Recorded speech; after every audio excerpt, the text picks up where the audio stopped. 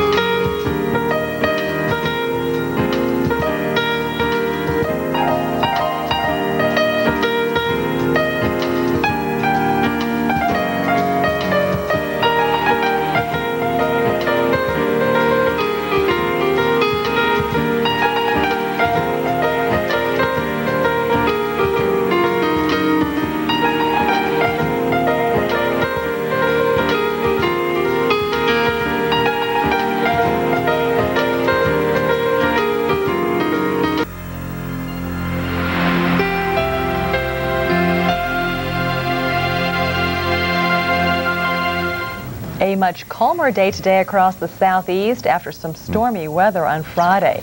And what's left of our storm system is still bringing rain this hour to parts of the mid-Atlantic. But conditions will be improving as the day continues to unfold. Good morning and welcome to this edition of Weather Center. I'm Cheryl Lemke. And I'm Bruce Edwards. Now, the scattered rains in the west are more of a nuisance than anything else this Saturday. Details on that are coming up. First, let's look at the rain in the east. And the satellite picture shows the clouds responsible for the rain. Now, through the overnight hours, we've had some substantial amounts of rain from this storm system. As a matter of fact, we have reports of 3.5 inches of rain that has fallen in the last 24 hours in Athens, Georgia, for example. That's some heavy stuff. And again, it continues to churn right about here at the center of the low, now shifting east, coming across southern Virginia. The precipitation's coming to an end back in Ohio and Kentucky and in southern Pennsylvania, but it's really here in the Chesapeake Bay area. That's where most of the significant moisture is. We've got the low, and again, unlike a lot of the storm systems we've had that travel up the coast and eventually will soak northern and central New England as well as the northeast quarter, this one is heading pretty much due east. Right now, still some very heavy rains around Salisbury, Maryland, and parts of the Chesapeake, southern Delaware, and into Maryland. As you notice, things improving back into Pennsylvania, West Virginia, just a few showers still lurking about the mountain ridges, but most of the heavy weather is in the upper Chesapeake Bay. Here's a little close-up look at the D.C. radar. Raining in D.C., raining in Baltimore, but you can see the very heavy rain now around Salisbury and Maryland's eastern shore, over to Dover, some moderate showers, and some rain just to the south side of Philly, southern Jersey right now. It's tapering off and ending at Roanoke and into Lynchburg, where we've had about an inch to an inch and a quarter of rain around Lynchburg, Virginia, and the Norfolk Newport News area seen about an inch of rain here, and Richmond seeing some light to moderate showers persisting. Now, yesterday, this storm produced severe weather. It began to travel across the plains, and especially in the southeast and in Tennessee, we had a number of tornadoes. Matter of fact, we have reports of some 8 tornadoes in Tennessee, one of which was in Robertson County in the north central part of the state. Now, these tornadoes ripped across the volunteer state, destroying or damaging 40 homes and more than a dozen businesses. 5 people were reported injured, but no reports of any fatalities, and that is good news. And we haven't had the severe weather as the system coming through, just heavy rain. 46 still soaking in D.C., 48 in Philly. Boston's at 40, 38 Albany and Elmira, 41 in Detroit right now. Southbound, A little cooler than you've gotten used to the last week or so. 53 in Atlanta, 48 in Dallas-Fort Worth, but still sticky into Florida just ahead of our front that's dangling through. And you can see some clouds ahead of our cold front. Still get low clouds wrapping around the low into the deep south, but sunshine back around Dallas-Fort Worth. But ahead of the frontal system is a very, very narrow band of precipitation. And it's been just marching right down the peninsula. Right now it's passed through Daytona, moving over now to the Cape Canaveral area, across towards Orlando, wetting Mickey just a little bit, and it won't last long as it presses south, but it continues on to Tampa Bay, a very thin line working its way towards the southeast. So that's what we've got going on in the eastern states. Cheryl, how about the west? Well, it's a cool, breezy day across the Great Lakes in the Midwest, and scattered rain is now affecting parts of California and Utah on this Saturday. As we take a look at the latest surface map for the west, we see a weak area of low pressure that continues to migrate across Montana. Another system, though, coming in across Nevada and the Intermountain West.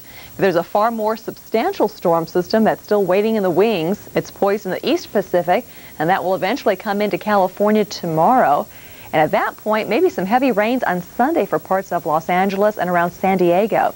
So if you're planning for some outdoor activities, you might want to squeeze in those plans today in Southern California, because it certainly doesn't look like Mother Nature will cooperate by tomorrow. Checking out some radars, still some wet weather conditions across Central California at this time. There's been some rain around the Bay Area this morning, so rather wet around the Golden Gate Bridge. Some rains too across the Sacramento Valley, including Chico, Redding, and Red Bluff, and rain down through Sacramento itself. So if you're heading off to the shopping malls this morning, be prepared for some wet conditions and grab those umbrellas. Moisture continues to flow in across Utah as well. We've had some snow around Cedar City, some sprinkles though around Salt Lake City, and a cool rain too northward towards the Snake River Valley. Around Pocatello and Burley, Idaho, you have some rain. There's some rain too around Haley. It's all generally lifting off towards the northeast, and we'll still have some messy weather conditions persisting this afternoon. In contrast to the west, though, most of the nation's midsection waking up to some dry weather conditions. Lots of fair skies currently throughout the upper Mississippi Valley and the northern lakes. So it looks like a pretty nice day, beautiful weather around Green Bay, Milwaukee, Madison, and Chicago, no problems. Do note some low gray clouds, though, around Kansas City and St. Louis, but those two will eventually be burning off a little bit later this morning.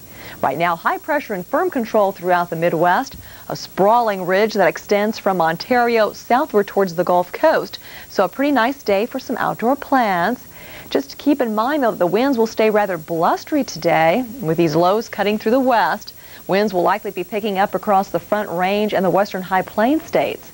So if you're planning on boating or rafting today, maybe across the Platte River from Nebraska into Colorado, or maybe across the Rio Grande River in New Mexico and western Texas, watch out for some choppy waters and rough conditions in some of those local lakes and rivers in the west. In the Midwest, venturing out this morning, grab the winter coats. Kind of chilly, 30s and 40s.